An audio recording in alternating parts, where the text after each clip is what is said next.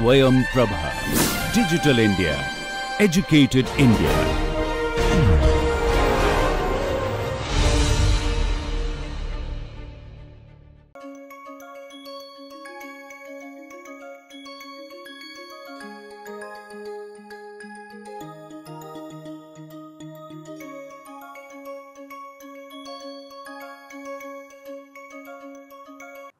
Hello and welcome to the course on dealing with materials data. In previous few sessions we are working with a variety of distributions, model distributions that may arise through the experiments that we conduct. That is, the results of the experiment may follow a certain kind of pattern of distribution, and this is what we want to call them. We call them as a special random variables. So far we have introduced two kinds of special random variables. One is a uniform random variable. These are all the continuous in nature. If you recall back, we introduced the discrete random variables, special random variables such as discrete uniform distribution, binomial distribution, Bernoulli trial, negative binomial, etc., etc. Then we introduce the continuous type of special random variables. So, in the previous session we introduced uniform random variable. We showed that it is useful for pseudo random is useful in random number generation, and it uses the pseudo random number generator to generate any random pseudo random number that we wish to have from any distribution. Then we introduced a normal random variable. We said that this random variable or this distribution was noticed. Actually, it was noticed during the Galileo's time, when he was very upset that under the same circumstances his students are bringing out different observations of stars and constellations. But it took around 200 years for Gauss to come and say that these errors are normal to occur, they are natural to occur, and they have a certain kind of distribution. And that distribution we called it a normal distribution or a Gaussian distribution. We also said that the Gaussian error function is directly related to the normal random variable. That is, Gaussian error function actually shows the probability of a random variable y falling between -x and +x when y is distributed as a normal with a mean value 0 and a standard deviation or the variance as 1/2 or variance as a half. Now what we want to do this time is we want to introduce some of the distributions which are going to arise in future. That is, when we deal with assumption that certain data comes from a normal distribution and we do certain inference on the data. We do the estimation of the data, we do the confidence interval estimation of the data, or we do the hypothesis testing. All this we are going to do in the future. When we do these things on the data, we need certain distribution in order to estimate the probabilities or the estimate the uncertainties. So, this time we are going to, in this session we are going to introduce three such distributions which are derived from the normal distribution. They are chi-square distribution, T distribution and F distribution. So, let us start. As I described already, in the inference to make the inference from the observations coming out of normal distribution, we need a certain kind of distributions, and these are the distribution we want to describe here. First we go by chi-square distribution. Let us say that we have n random variables which are independent and they are standard normal variates. It means that they are all independently distributed and identically distributed as a normal distribution with mean 0 and variance sigma square. In that case, a random variable y defined as summation of xi square, the square of all these random variables and summation of it, is said to distributed as a chi-square distribution with n degrees of freedom and is denoted as y distributed as chi square n, n is a subscript.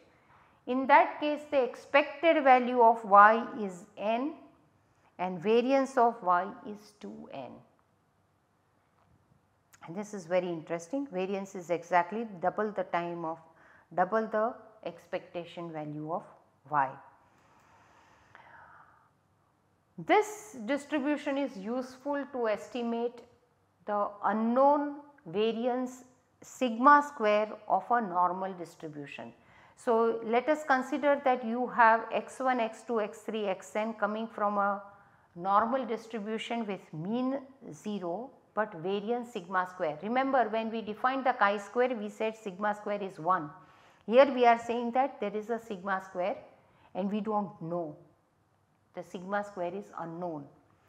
Then we defined yi as another random variable which is xi divided by sigma, and we defined a random variable w as a summation of yi square. Remember that now yi is distributed as, I think we should write it down here, that in this case yi is distributed as normal 0 1 and therefore w is distributed as chi square with n degrees of freedom, and we know that expected value of w is n, which is expected value of yi square. So, it comes to 1 over sigma square summation of xi square, and therefore, you can say that just make some changes, expected value of same summation of sigma I square divided by 1 over n is sigma square, and therefore, expected value of w divided by n, we come from here, expected value of w divided by n is sigma square.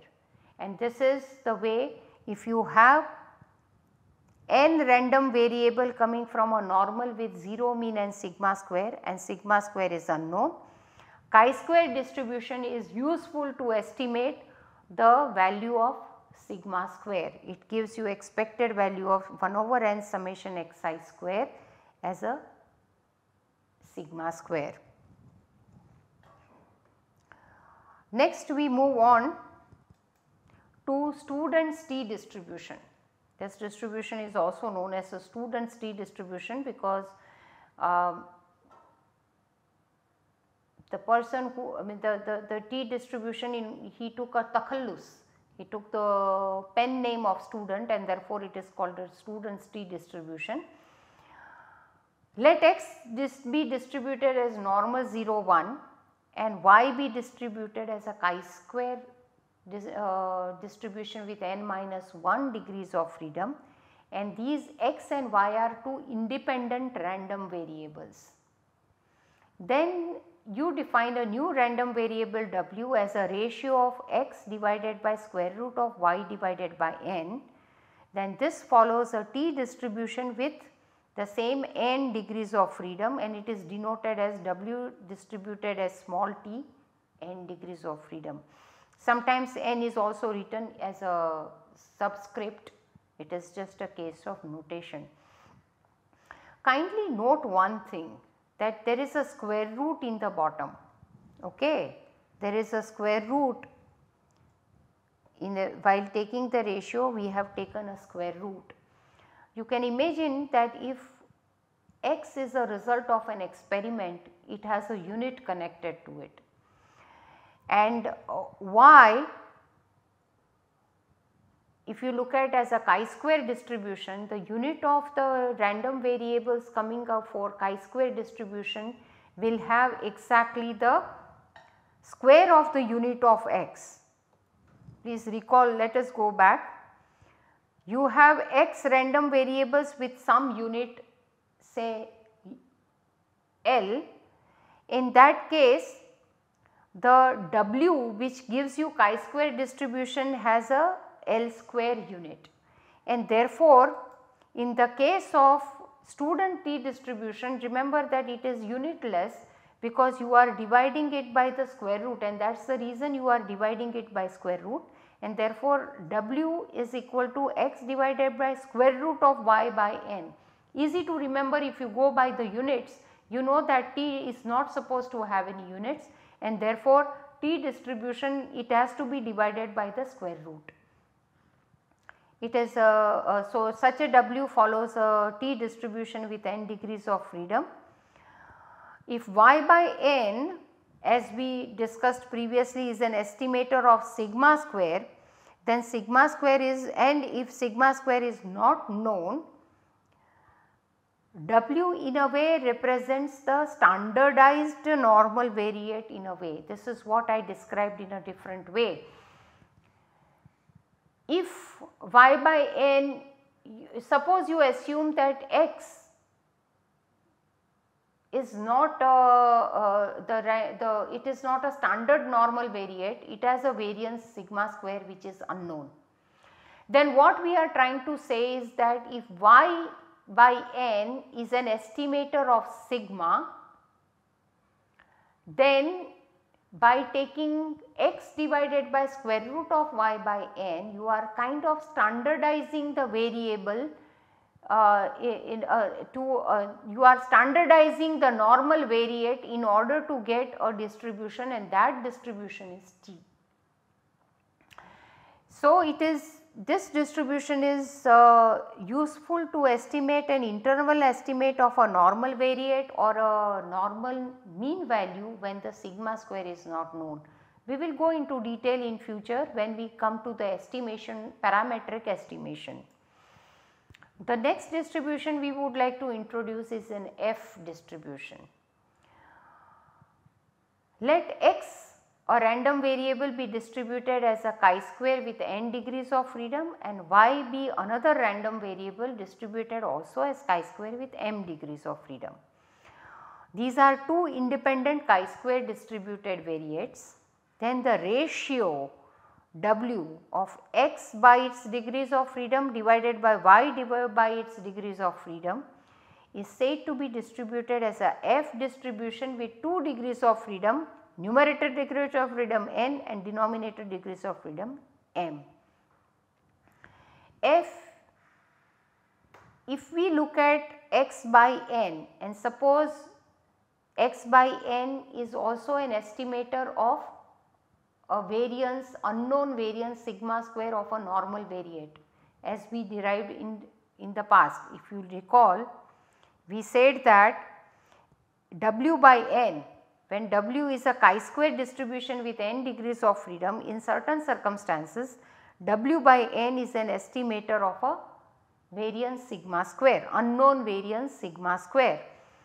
So, here what it says is that F is a ratio of two independent chi-square variates, it's a two independent chi-square variates, and therefore, if both the chi-square variates are estimating the same say unknown sigma square, then this becomes a test to see if the two variates are same or they are different. This is what is going to come up when we learn analysis of variance. This distribution is going to play a very important role. It also plays important role to test the hypothesis that the two data sets have the same variance. Suppose you conduct an experiment, two independent experiment, and you feel that the variance in the two experiments are very similar, then to test such a hypothesis you need an F distribution.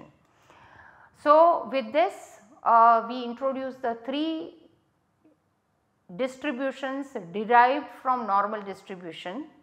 Please remember, for normal distribution we gave that it arises naturally in experimentation, while this chi-square T and F distribution do not necessarily arise naturally from performing any experiments, but they are useful for the future inference when we make on different kinds of normal data arising from a normal distribution, and therefore we introduce the three distributions here: chi-square distribution as an estimator of unknown variance of a normal random variable, T distribution which can be described a distribution of standardized normal variable when variance sigma square is unknown, and F distribution as a ratio of two independent chi-square variables.